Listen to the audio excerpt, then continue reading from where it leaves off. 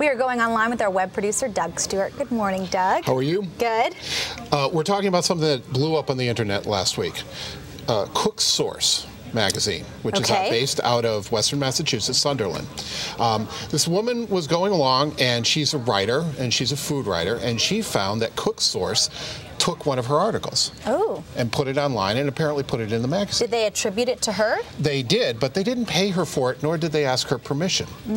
So she went and she started an email exchange with this woman, Judith Griggs, who is ostensibly the editor of Cook's Source, and said, you know, what's going on here?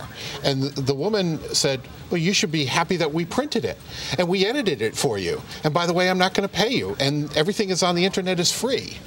So the woman who wrote the original article put it up online, said, this is crazy.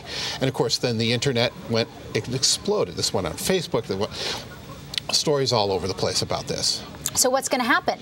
Well, what's happened is that everyone piled on to Cook's Source and determined that she had the magazine had taken articles from Martha Stewart, Paula Deen, the Food Network, photographs, just like virtually everything in this magazine, and compiled it without giving attribution or paying for it or anything. So what's going to happen to them? Well, it's unclear.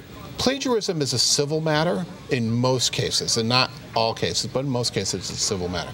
But the woman who edited the magazine has apologized, kind of, and said we're going to change our ways and all things like that.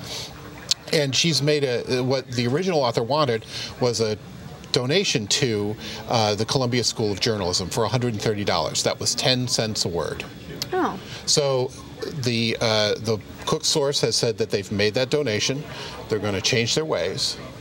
And it's interesting. It's an interesting case of, you know, the crowdsourcing of people who figured out what Cook's Source had taken, tongue twister, and how they reacted to it. And a lot of times it was pretty vicious. You know, what they said to this woman. And the spill out factor was the people who advertised in this magazine were small business owners in Western Mass who really didn't have any, and they're getting a lot of flack for this. So they're kind of the unintended victims of all this. Interesting. Well, we'll see what happens, how it all turns out. Doug, thanks. Rach, over to you.